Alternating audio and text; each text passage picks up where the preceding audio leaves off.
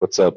Just a quick video on how the replay buffer works in OBS. So first off, you want to go to settings and then under output, either advanced or simple, you want to enable the replay buffer and the number of seconds.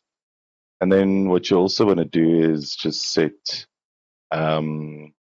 especially a hotkey on the save replay of the replay buffer. So I've got a hotkey for the start and stop, and then I've got a hotkey for the save. So I'm going to show you what it does now. In order for the replay to work, and the start and stop hotkey can be the same thing because it's basically a toggle you'll see just now. So Alt Shift B and then Control Alt Shift B. I don't know why I chose them. I just set them up now, but you can set them to whatever you want.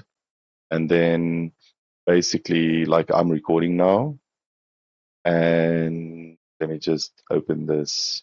So I'm recording at this point, and this is the video that's currently being streamed and being saved. Whenever you record a stream, you have to use your hotkey or press this button to start a replay buffer. It doesn't mean it's saving it. So what it's doing now is it's keeping like 30 seconds or whatever of your video in memory.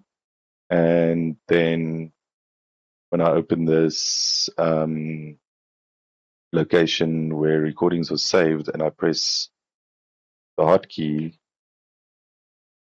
then you'll see it saves the replay. And this one is 23 seconds because it's only been 23 seconds since, I guess, I pressed the start. So basically you can keep this active whenever you record a stream, and then you can click download or your hotkey to save the replay of like the last 30 seconds. And that's how it works. That's the replay buffer. And yeah, it also uses the same